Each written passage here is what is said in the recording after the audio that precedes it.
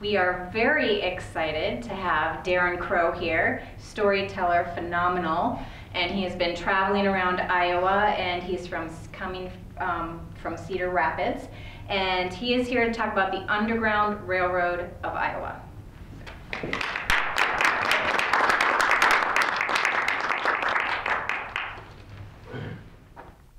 Well, I am very grateful that I get to come and share this story in particular. If you were to ask me what my favorite story is, frequently I would be telling you it's the story that I'm telling at the moment. But this is one of my very favorite pieces to get to share with people. Partly because it's a true story, so the people and the things that happen are real. And it's an Iowa story. And darn it, our stories in Iowa are as important and significant as anybody else's stories. So, it starts with a newspaper ad. You know, well, we don't do it so often anymore because not so many people put things in the classifieds now. But you know, if you lost something, you might put a classified ad in the newspaper. Well, here's a classified ad from the Iowa Territorial Gazette, March 23rd, 1839. Burlington, Iowa Territory. $200 reward. Run away or were stolen from the subscriber near Salem in Henry County, Iowa Territory on Thursday night, the 11th. Two Negro men, whose names are Winston and Henry, but having been run away since the 11th of August, they have called themselves Jack and Bill. They found their way into the New Purchase of Iowa, and the subscriber found them there and was returning them home to Missouri, stopped to stay at a home from which they escaped or were stolen. Winston is 26 or 27 years of age, black, 5'8" or 9 inches high, wore away a sealskin cap and blue jeans, coat with the skirts cut off, and dark castanet pantaloons. Henry is a yellow boy, 18 or 19 years old, 5'5" or 6 inches high, wore a blue cotton frock coat, gingham roundabout, new fur hat and black skin pantaloons.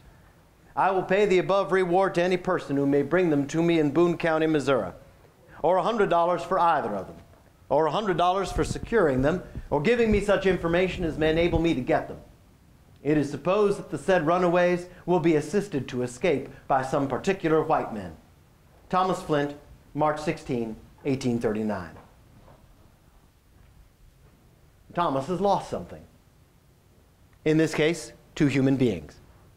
And his slaves had run away, and they'd gone up into Iowa. Well, the Des Moines River is the only thing separating northern Missouri from southern Iowa at that point, and it's not very hard to sneak across the river. But he tracked them into Iowa and was bringing them home when he stopped outside of Salem. And let me tell you, if you try to stop anywhere near the town of Salem, and you have slaves in your possession that you are taking home, you will leave empty-handed, because the citizens of Salem will not let you leave with your property. The story continues in a letter. The letter is from Asa Turner, who lives the next town over in Denmark. And he's writing to his friend James Burney in April. An anti-slavery society has been founded in our little church, and we are almost to a man on the right side of the great question.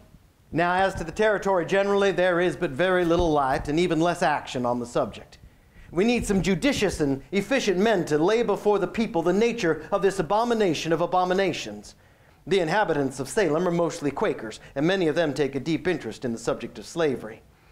Lately, 2 slaves passed through Salem and were soon overtaken by their pretended masters.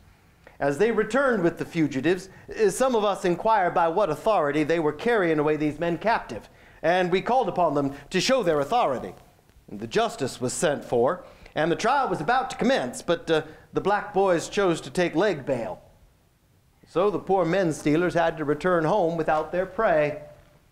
A few weeks later, the slaves discovered themselves to their new friends, who undertook to help them on the way to the land of liberty. $200 was offered for the apprehension of these fugitives. 3 Quakers set out with 2 of the runaways in a covered wagon. 4 men, armed, waylaid them and demanded the slaves on pain of death. No resistance was made, and the poor men were taken to Missouri. One of them was immediately sold to go down the river, and for this act the perpetrators received their $200. 3 or 4 professors of religion, and 2 of them are officers in the Methodist Church. The Quakers were apprehended and tried under the black law of the territory and fined $500. So the Quakers of Salem tried to get those slaves to freedom, when, under the threat of guns, the slaves were taken away from them. And I like how angry Asa is about the fact that a couple of these slave hunters were officers in the Methodist Church. Part of the reason why, for more than 100 years, there were 2 Methodist churches in the United States. The Northern Methodist Church and the Southern Methodist Church. They didn't speak to each other for decades after the Civil War was over. That's the people of Salem. They were anxious to help. When the Quakers moved toward Iowa from communities in Indiana, they, I think deliberately, put themselves in the corner of southeast Iowa. Their settlement at Salem was 15 miles from the border. Of course, when they arrived, there were no buildings, there was no town there yet. In fact, all there was in the center of the prairie was one gigantic cottonwood tree. You could see that cottonwood tree for miles and miles and miles. And from the cottonwood tree, you could look out on all sides and see if anybody was coming across the prairie. And so as the Quakers came into Iowa, they would go across the Des Moines River, go to the farms in northern Missouri and say, all right, if you want to get to freedom, make your way across the river and head for the lone tree. Somebody will come and take you to the next stop. There was a great big thicket of bramble bushes at the base of the lone tree, and the men from Salem had gone in and they cut a tiny path through the brambles so that you could crawl underneath the bushes and come out at the base of the tree and be perfectly hidden. Smart people. They had to be, because of course Quakers believed firmly and deep at the bottom of their hearts that slavery was the great evil of their day. The idea that one person could own another person was one of the greatest abominations possible. And they felt it their duty to fight slavery at every turn, but being Quakers, they were also nonviolent, which meant they could not literally fight. They were not going to pick up a gun and take your slaves on the pain of death. So they had to be sneaky instead. And they became marvelously sneaky in everything they did. One report was that a group of the men had a covered wagon full of slaves, and they were just about to the Skunk River and were about to cross the Skunk. And they could see the slave hunters riding up behind them. One of the men jumped down from the wagon, yelled back, "Turn around, we've got smallpox." Nobody wants to get close enough to find out if they actually have smallpox or not.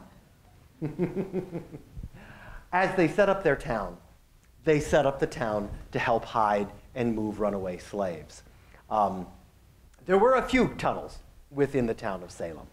The entire town was not connected, but there were a few here and there. Jacob and Henderson Llewellyn, 2 brothers, they built a nice big brick house in the center of town. It was called the Beehive. And they called it that because it was so busy with activity of slaves coming and going. And up in the attic of the Beehive was a great big wooden wheel that had ropes running down into the walls of the house.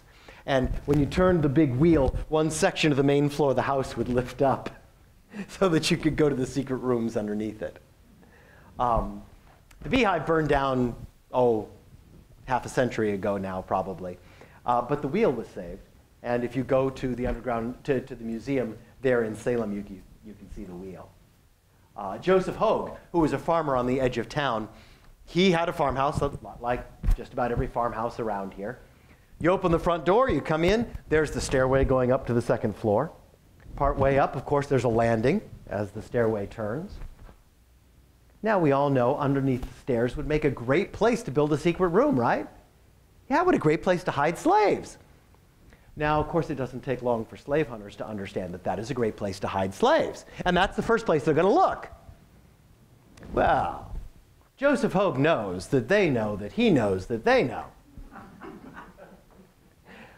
So he built a closet under the stairs so that when the slave hunters came in, he could open the closet and say, nope, see, look, there's a closet here. No slaves under my stairs. Except the closet wall only went to here. And the wall of the house was here. So that you could drop down through the trapdoor in the landing. Frequently, though, they didn't even try to hide what they were doing. The children of Salem were not meant to know what was going on because the work their parents were doing was illegal and dangerous. And they didn't want their children in danger, and they didn't want their children blabbing about it either. But you were all children at one time. You weren't dumb, were you? You saw things you perhaps were not supposed to see. You heard things and knew things you might not have been supposed to know. And they paid attention. And they wrote it down later. They mentioned that at one vacant lot in town, all day long, there was a fire burning. And over the fire was continually a pot of stew or a kettle of oatmeal. And throughout the day, a wagon would come in, the slaves would get out of the wagon, they'd feed everybody, load the wagon back up, and off they would go.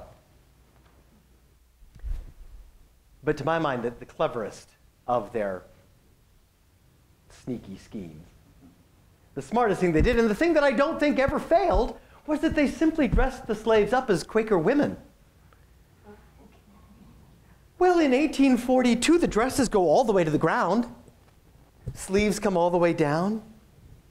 Gloves.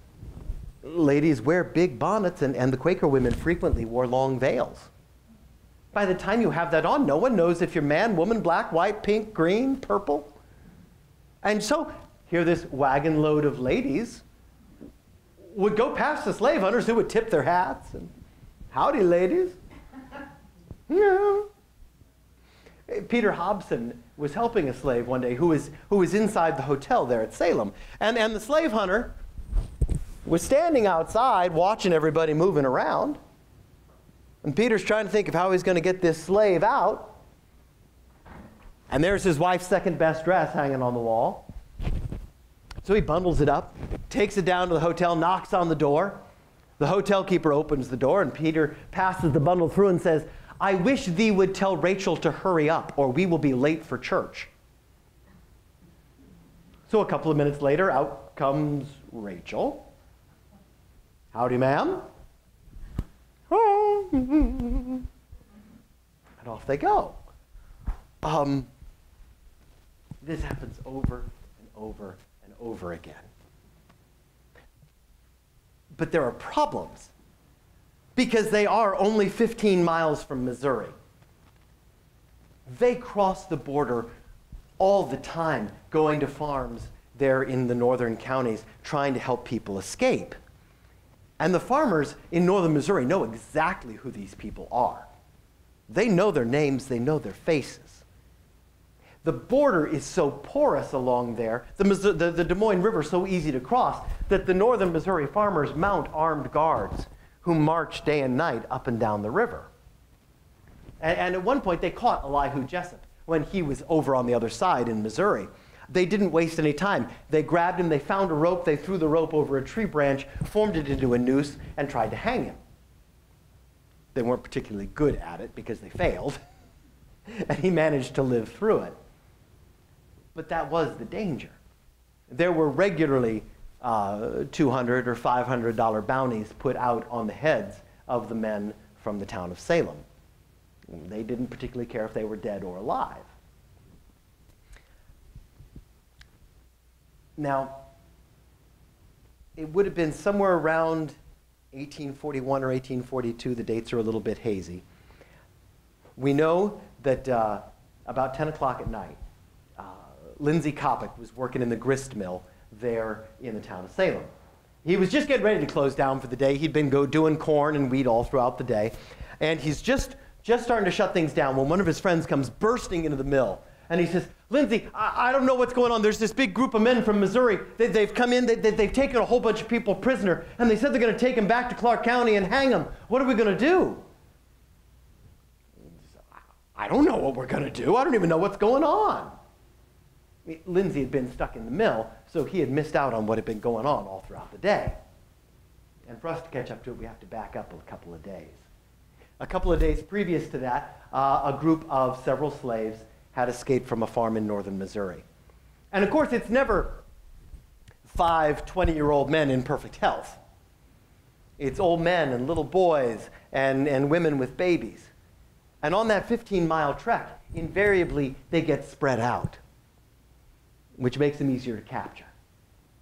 And one by one by one on the journey across the prairie, the slave hunters had recaptured them, until it was an old man and a little boy who made it into the town of Salem. Their pursuers were within sight, a couple of miles distant. The men of Salem quickly brought the old man and the little boy into the village church, and the men of the town formed a protective ring around them. And the town's little old lady, because we ought never, ever get on the wrong side of a little old lady. She rose herself up to her entire 4'9" or whatever she was, and she said, "They'll take those slaves over my dead body." I like that someone thought enough to write this down for us so that we know. Well, it's not long before the slave hunters find their way to the village church. And they say, "You give us back our slaves." And the man of Salem said, "No, you can't have these people. They're not slaves." "Yes, they are. We've been tracking them down. We're coming to take them right now." "No, these people have always lived in Salem. We're just protecting them from you." Tempers flared. People are arguing, and under stress like that, even the most nonviolent of us might start to think about violence. Well, they didn't know what to do. And so they reached out to the town school teacher. Because when we don't know what to do, we either call the librarian or the school teacher. They got Reuben Dorland. Reuben ran the school in town, and he came down to the church. And he began to delay, which was what Reuben did best. He said, "Okay, fellas, you think these people are slaves. I'm not at all convinced. I would love it if you could actually prove to me that these two people are slaves that you were hired to capture." Reuben knew the fugitive slave law well. The fugitive slave law very specifically said, you must, if you are going to capture a slave, have a written description of that slave, so that by reading it out, you could tell that the person you have in your possession is actually a slave. Slave hunters had left Missouri in a hurry. They thought they would recapture the slaves quickly, and they had not bothered to go through the formalities of acquiring the proper paperwork. The crowd immediately cried out, "Sorry, these people are free!" And pandemonium erupts. And at this point, a guy named Paul Way is going to come into the story. And Paul will show up several times, and he always does exactly the same thing. While Reuben is busy delaying things, Paul is gathering up horses. And he puts a horse outside of every door and window in the church, so that no matter how you leave the building, there's a horse. And in the chaos, they herd that man and the little boy out. They throw them onto a horse. Paul jumps onto his horse, and he yells, "Well, I'm leaving. If anybody wants to follow me, they better hurry." And off rides Paul with the slaves right behind him. Now, can Paul get arrested for helping slaves escape? No. Paul didn't help any slaves escape. He just said he was leaving, and if anybody wanted to follow him, they should hurry. Paul led those slaves deep into the forest, and he helped them disappear. He got them on to Denmark, who got them on to the next stop, and before you knew it, they were in Illinois. And those men from Missouri were mad. They left town, but then a couple of days later, they were back. They had gone back to Clark County. They went to the county seat, and they said, "Do you know what those people up in Iowa did to us?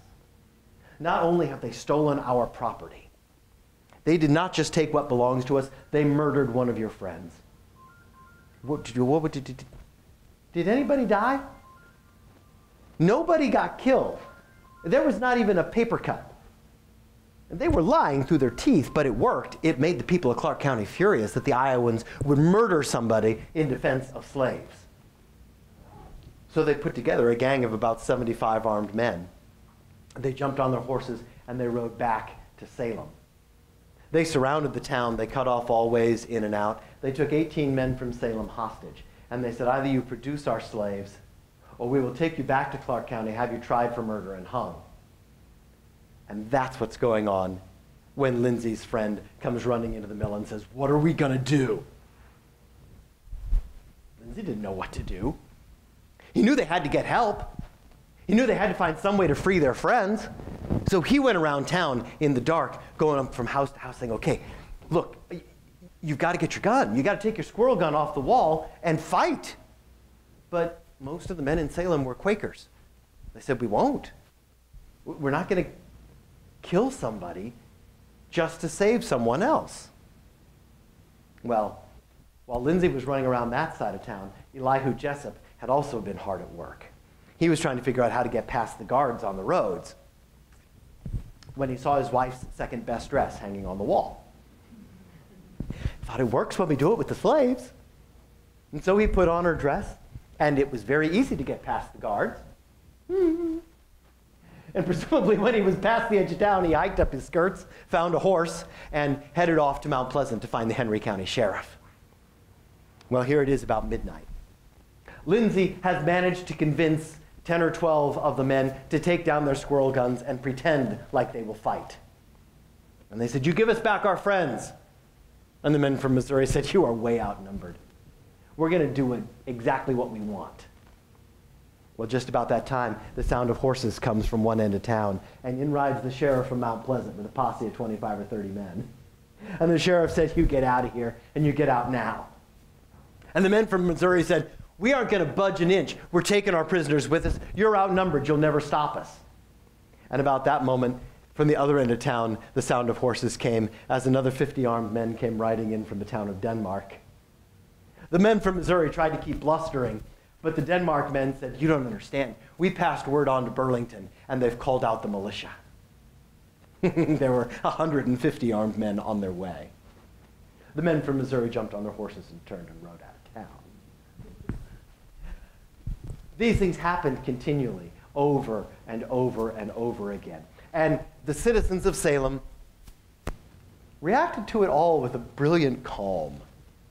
I'm sure inside they weren't particularly calm. One night, they had brought some slaves into town, and the slave hunters spent a couple of days moving around the edges of Salem, trying to figure out exactly where those slaves were hidden.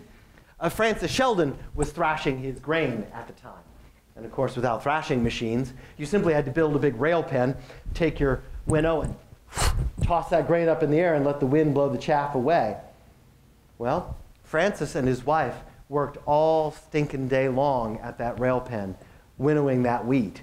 It was a very long process. All day long, the slave hunters came back and forth past that pile of grain, and they kept watching Francis working with that thing, and that pile of grain never seemed to get any smaller.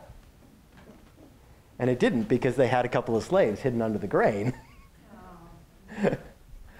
The children recalled that that particular family had small children, and they had next to nothing left for clothing. And so the little girls were excited because they had stayed up all night long sewing clothes for the children. Joel Garretson was another one of the men of Salem. He was not a Quaker. He had been born in Virginia. He'd grown up around slavery, but he wasn't a plantation person. He was a poor white farmer. He certainly didn't have any slaves, and he didn't really know anybody that did have slaves. So it wasn't, even though he lived around it, it was not part of his life. And one afternoon, he was crossing the Blue Ridge Mountains, and he came upon a party of slaves that was being moved from one plantation to another.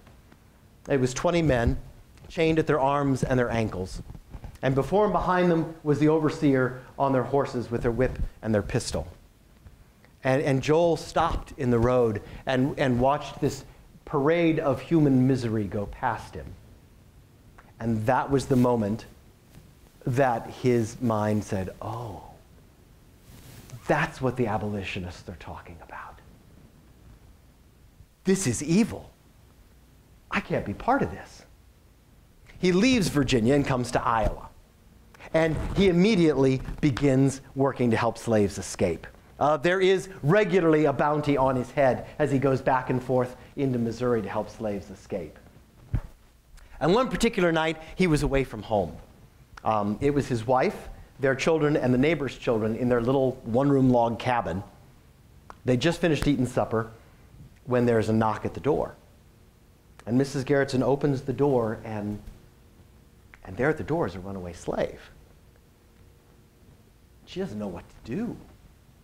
Her husband usually takes care of all of these things. She helps him, yes, but he's the one that does this, and she can't bring him inside. The children are there. She doesn't want to put the children in danger. There's a peach orchard behind the house. The grass in the orchard is more than head high, and the branches of the trees hang way down into the grass. So she tells him to go out and hide underneath one of the trees, and she'll find help. She gets her children to bed. She sends the neighbor children home.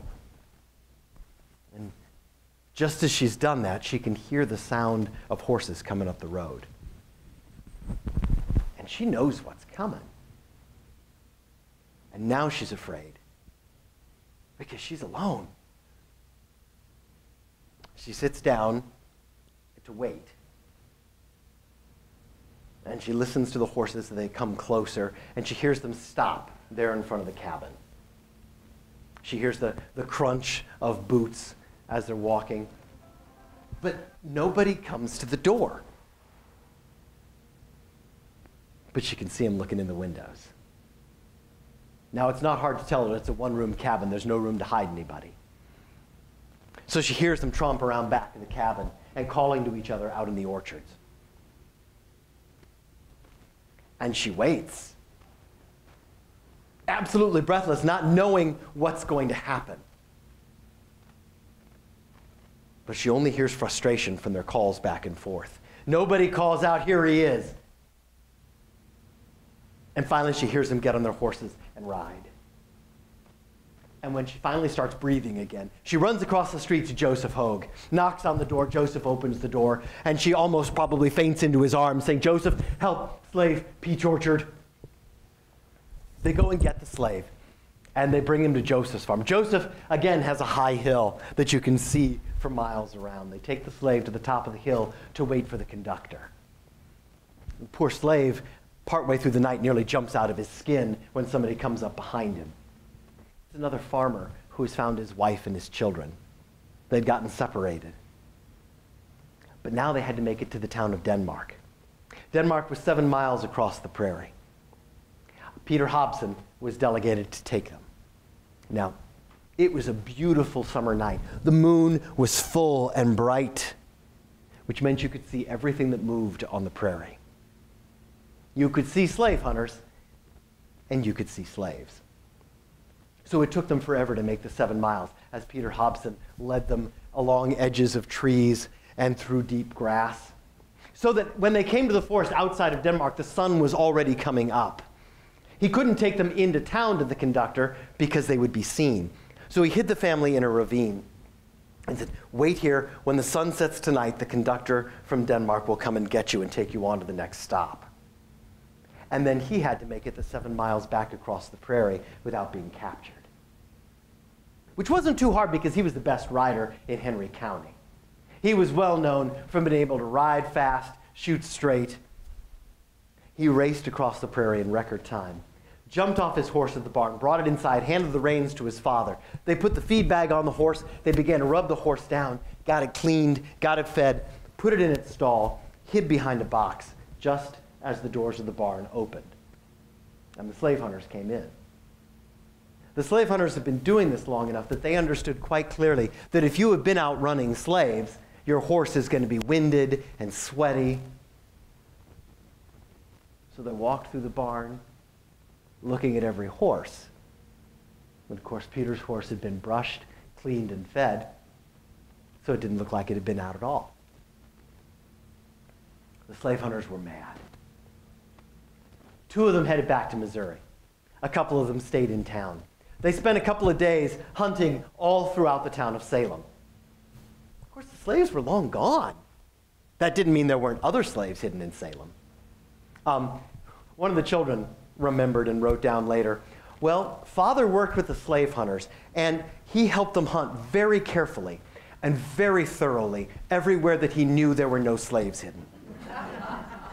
And I love that picture. I think they're over here.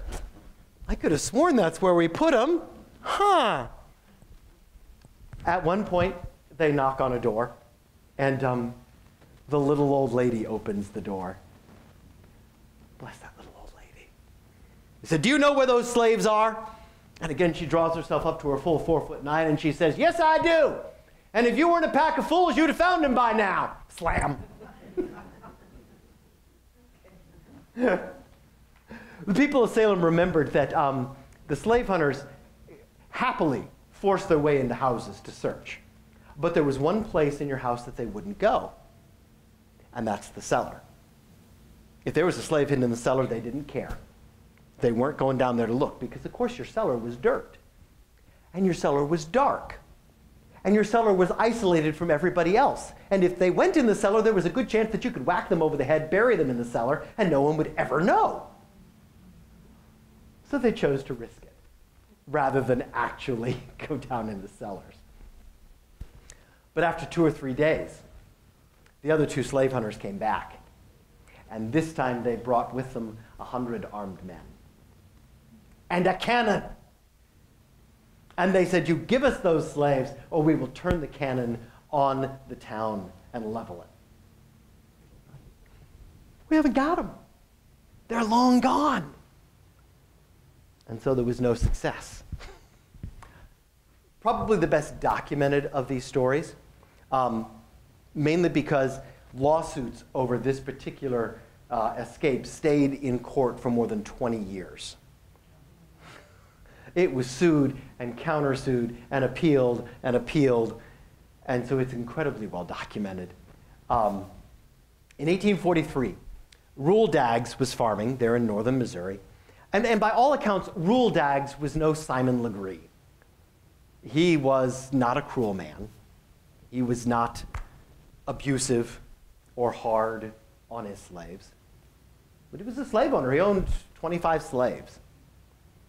And it was hard work in northern Missouri owning slaves, because you always had to be keeping an eye on them, or they would disappear across the Des Moines River into Iowa. And so finally Rule said, "You know what, it's just not worth it. I'm going to sell them off." And when his slaves heard that they were going to be sold, they immediately panicked, because they knew if they went further down the Mississippi River, which is where they were going to go, demand for workers in the cotton fields of the Deep South was escalating every month, and the price of slaves was rising every month. And Rule Daggs knew if he sold his slaves further down toward Mississippi and Louisiana, he could make a good profit on them. But the slaves knew what was going on in Mississippi and Louisiana. They knew they would die. And so 9 of them decided to run. And that's exactly what they did. It was 2 men, 3 women, and 4 children. And they took off one night. The first place they went was probably one of the smartest things they could have done. They didn't cross the river immediately. They went a little ways over to the farm of a guy named Dick Leggins. And it was very smart of them to go to Dick's house, because he was nuts. Absolutely and completely bonkers. And so nobody ever came to see him. He was left to himself. And the slaves spent a few days there with Leggins, resting, eating good food, gathering some strength. And just as they were ready to cross the river, it started to rain. And it poured buckets.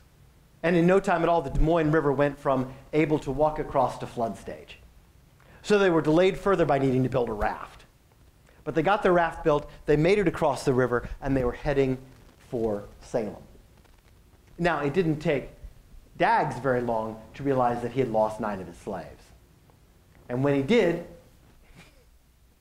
rather than heading off himself, he asked his son to take care of finding his slaves. Okay, how many times when we ask our children to do something around the house, do they not quite get the job done? Daggs' son subcontracted. He hired a couple of men to go after his slaves. He hired Samuel Slaughter and James McClure, which I gotta say are the perfect villain names, aren't they? Slaughter and McClure, slave hunters. My family's all from southeast Iowa, northern Missouri, and there are McClures there in my family tree. So I'm kind of operating under the assumption that James McClure is a distant relative of mine. I know over the next couple of days, they get rounded up and they head for Iowa. I know they spend the night at the home of a man named Mr. Way. It's probably Paul Way.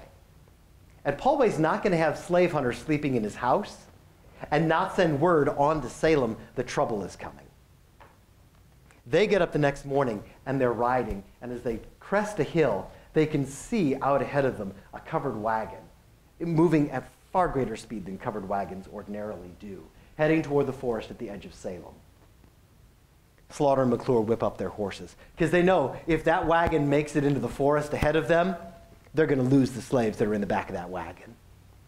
They race across the prairie, but as fast as their horses are going, the wagon gets into the forest about 10 minutes ahead of them. And when they catch up to the wagon, it is driven by two nice Quaker men, who are its only occupants. The two nice Quaker men have been out fishing all morning. Not that there were any fish in the wagon. They hadn't been biting. Slaughter and McClure head into Salem.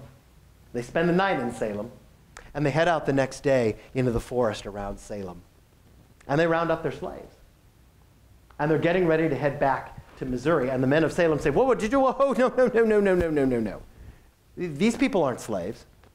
Slaughter and McClure said, yes, they are. There are slaves. They're the ones we've been hired to catch. No, these folks have always lived in Salem. They're Salem residents, been here for years. Tempers are starting to fray. The people of Salem say, you can't leave without a trial. There has to be a trial. We're going to put it before the judge. And so they get the justice of the peace. They want to have the trial in Henderson Llewellyn's house. But everybody in Salem wants to see what's happening. So they're all trying to squeeze into the front parlor. And there very quickly is no room. So they adjourn, and they move the venue to the village church. And the village church immediately fills up with everybody in Salem. Everybody except Paul Way, who's busy rounding up horses. Reuben Dorland is summoned as the attorney for the defense. And he begins a long opening statement and says something along the lines of, you think these people are slaves? Oh, boy, no, they've always lived here. I'm not even sure that slavery is legal. Can you prove to me that slavery is legal in Missouri? Slaughter and McClure weren't the brightest bulbs on the Christmas tree.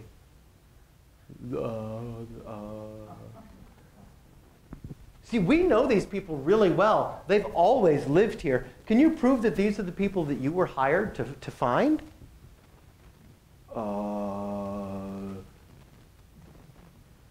And finally, Dorland pulls out his trump card. Please produce for me the written descriptions of all 9 of these people. Well, Daggs' son had not done a good job. He was in a rush to get this subcontracted out. He just told Slaughter McClure to go get him. He didn't give him any of the paperwork. They had nothing. The judge bangs his gavel and calls out, these people are free. And in the pandemonium that erupts, they are spirited out onto horses. Rumps are slapped. Horses begin running. Paul Way yells at the top of his lungs, oh no, somebody stop those slaves. Don't let those slaves follow me. Phew. Off they go. Chaos erupts. Slave hunters, Slaughter McClure, searching all over town. They send word back to Missouri. 150 armed men show up. They want these slaves, and they want them badly. They put out a $250 bounty on Elihu Jessup and Joel Garrettson. Elihu is hidden under a pile of potatoes in somebody's cellar. Garrettson rides off to the lone tree where he can see if anybody's going to be after him. In the end, a few of the slaves are recaptured. One of them is Julia Fulcher. Julia was 16 in 1843 when she was recaptured. and she remained a slave until 1865, at the end of the war. At the end of the war, she married Hezekiah Hall. He was another freed slave. They settled down to farm. They should not have succeeded. I mean, everything was set up against them. They couldn't read, they couldn't write. The sharecropping rules were designed to make sure they would stay defeated. But they worked hard. They scrimped, they saved, and they bought their little farm. Their son Sam, when he was little, he wanted to go to school. His parents wanted him to learn to read and write, but he couldn't go to school in Missouri. He was black. So every day, Sam went across the Des Moines River into Iowa where he could go to school, because Iowa's schools had been integrated since the 1860s when Alexander Clark did it. As Sam grew up, he eventually took over the farm from his parents. He started helping his neighbors. When his white neighbors needed help with fences, he helped them. When the county needed somebody to help with a board or with a road crew, Sam helped. He had a boy named Ira. Ira, when it was time for him to start going to school, he could finally go to school in Missouri. He learns to read, to write. As Ira grows up and takes over the farm from his father, Ira teaches Sunday school to the children of the folks who had enslaved his grandparents. He is on the county road board. He helps with 4-H clubs. He does everything he can so that in 1976, when the bicentennial is happening and Clark County decides to have an Old Settlers Parade, it's Ira Hall that they ask to lead the parade, which I think is beautiful because of hard work and love. The grandson of people who had been enslaved by their neighbors is the one that they turn to and say, you're the most important person in our county. I just think that's awesome. That we move from this scared 16-year-old girl in 1843 to leading the parade. Now there's one last little bit to these stories, and I think it's kind of one of the most beautiful parts. And that is the Pickards. Now, Henry Pickard had come up from North Carolina. His wife Eleanor and he had 18 children together. I know. 16 of them lived into adulthood. Strangely enough, not long after they moved up to Iowa in 1845, Mrs. Pickard died. I can't imagine why. He marries a widow whose name is Mary. And strangely enough, she had also had 15 children. There were still several of hers at home, still several of his at home. So once again, they were back to a household of like 15 or 16 kids. Henry was a big man. 6 foot something, 300 pounds, all of it muscle. Now one night, they just finished up supper, and there is a knock at the door. And they open it up, and there's a runaway slave. And the man has a very, very small baby girl in his arms. And he says, I don't know what's wrong with her. She's sick. I can't take her with me. Will you take her? Henry says, well, at this number, what's one more? The man said, I'll come back for her. But they never saw him again. They don't know what happened. They don't know if he was able to make it to Canada, or if he died along the way, or if he was returned to slavery. But they brought the girl in. They named her Mary. And she just became child number 16. She did everything with her brothers and sisters. When it came time for her to go to school, well, if anybody was going to complain about this little black girl going to school with all the white kids, they weren't going to complain to Henry, because he wasn't going to have any of it. And when Mary was 18 years old, she thanked her parents, she hugged and kissed her brothers and sisters, and she said, it's time for me to go out into the world. And she headed out into the world.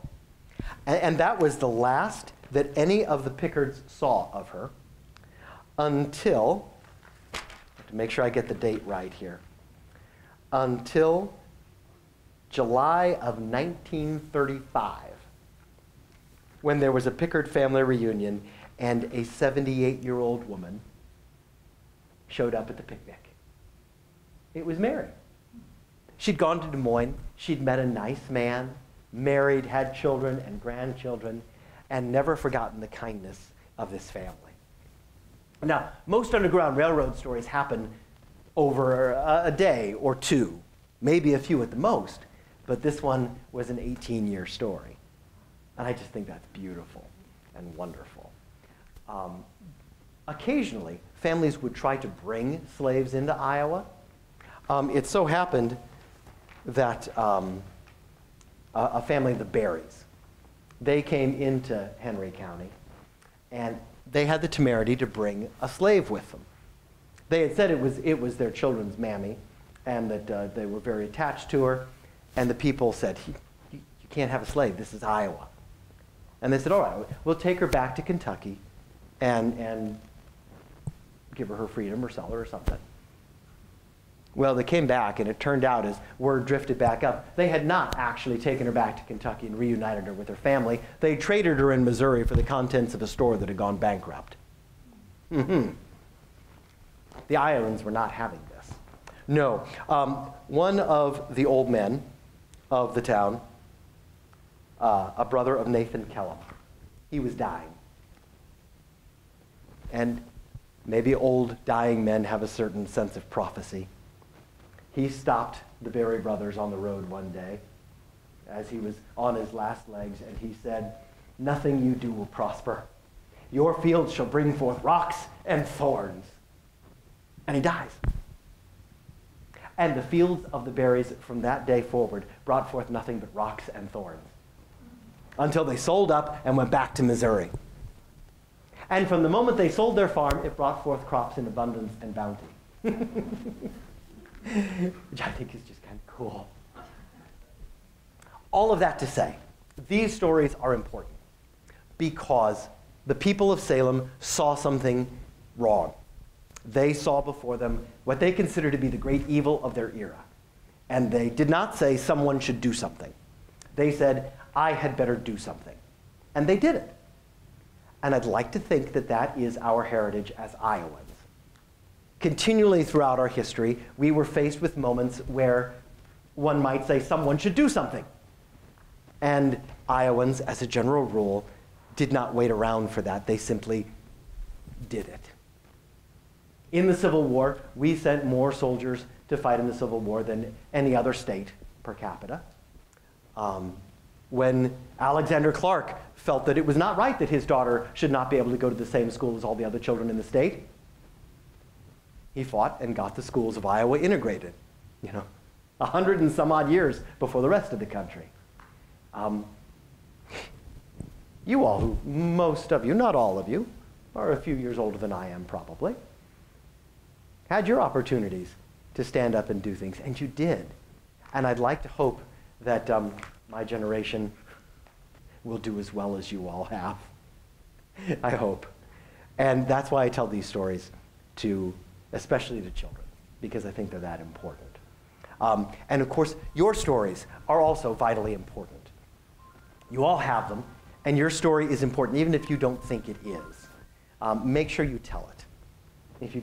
If you're older and you get to spend time with small people, tell them about the stupid things that you did. It gives them ideas. Or tell them about the stupid things their parents did. That gives them ammunition. Some of those might show up at the library someday. You never know. I'm telling it again. But that's my story. So thank you very much for letting me share it with you.